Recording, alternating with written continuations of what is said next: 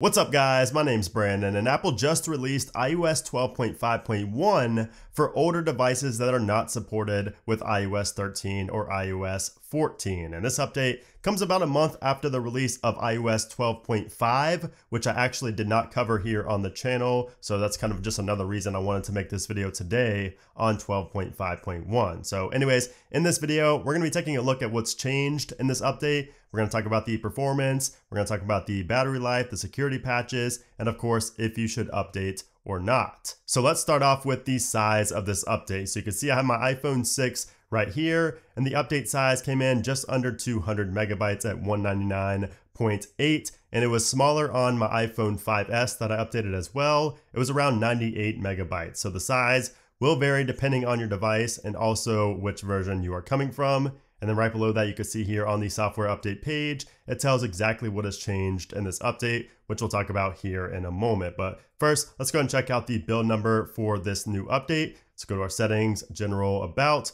tap on 12.5.1. You can see the build number there is 16H22. And then if we scroll down a little bit to the modem firmware, you can see that the modem firmware has not been changed. It remains at 7.80.04. And that's likely not a big deal because I've not really heard anybody talk about cell connectivity issues on these iOS 12 versions. So now what's new in iOS 12.5 and 12.5.1? So let's backtrack a little bit to iOS 12.5 since I did not cover that here on the channel. That was a hectic week when it came out and I just never got around to making the video on 12.5, even though I made videos on 12.4.8, 12.4.9, and previous versions as well. But anyways, iOS 12.5 was released to basically allow users to opt in to get COVID-19 exposure notifications. So if we go into our settings and then scroll down, you will see exposure notifications right there. And then you can see we have the option to turn on exposure notifications. Then you also have the toggle for availability alerts.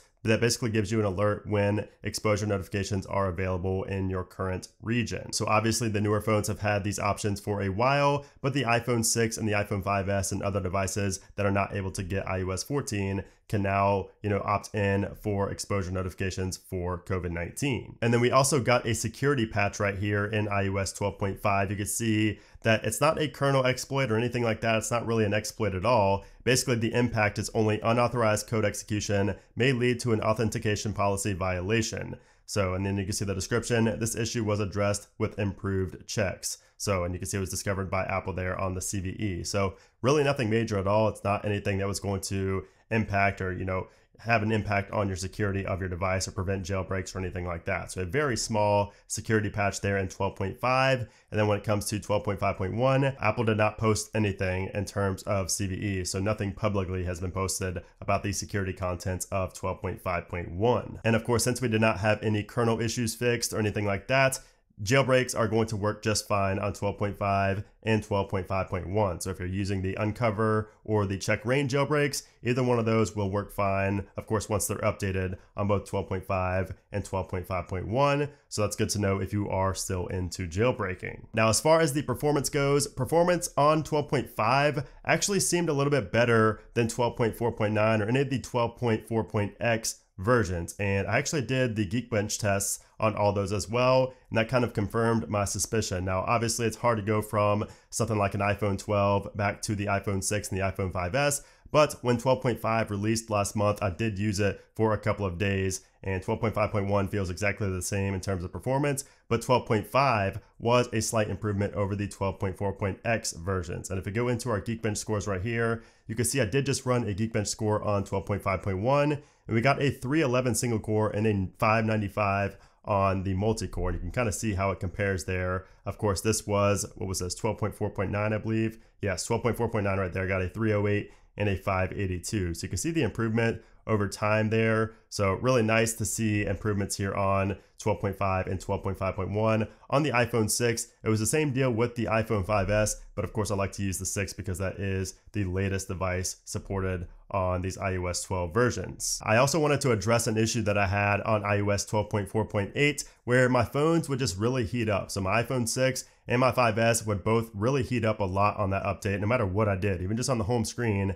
it would be extremely hot. And 12.4.9 fixed that, and it seems like 12.5.1 fixed it even further, because 12.4.9, my device still got a little bit hot, But on 12.5.1, I really don't feel any heat at all coming from the iPhone 6, and it was the same with my 5S as well. So that is really good news, and that was really the only complaint I had at all on these older devices. That was the only, you could say, bug that I had on these older devices, and it seems to be completely fixed now, which is just excellent news. And that's another testament, you can kind of categorize that under the performance section. But overall, the performance really isn't that bad. Of course, there is a little bit of stutter every now and then, especially when I go out of photos. When I go into photos and then out of it, you will see a slight stutter. You probably noticed it earlier in the video, but for a device with just 1 GB of RAM, it's really not all too bad. I mean, it's something you can live with. Of course, again, being used to the newer phones, it's hard to go back and, see this and use this. It doesn't feel fast at all, but it's usable. You could use it throughout a day with no issue, especially with these constant software updates, which is just incredible that Apple is still pushing out updates for these extremely old devices. Now, when it comes to the battery life, this is the only issue you're gonna have if you wanted to use one of these phones on a daily basis, because of course the battery life is not going to be great. You will have to plug it in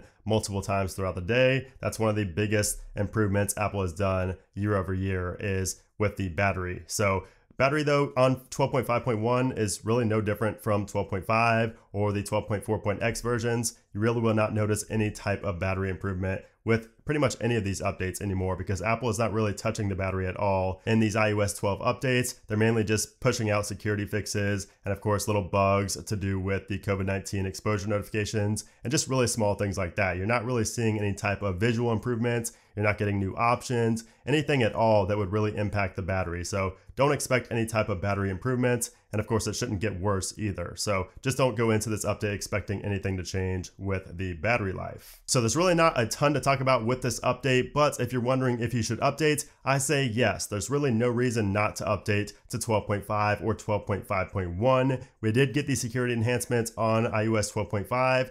12.5.1 kind of patches up some things as well and fixes up some minor bugs related to the COVID-19 exposure notifications. And of course, the jailbreaks do still work on 12.5 and 12.5.1. So again, there's really no downside to updating to this new version of 12.5.1 on your iPhone 6, 5S, or whatever device you are running. Now, if you have a newer device than the iPhone 5S or the iPhone 6, and you also get the iOS 14 updates and the beta updates as well, I know you might be wondering when we can see the next iOS 14 release. And I think we could actually see a new version of iOS 14.4, a new beta of 14.4 as early as tomorrow, Tuesday, January 12th.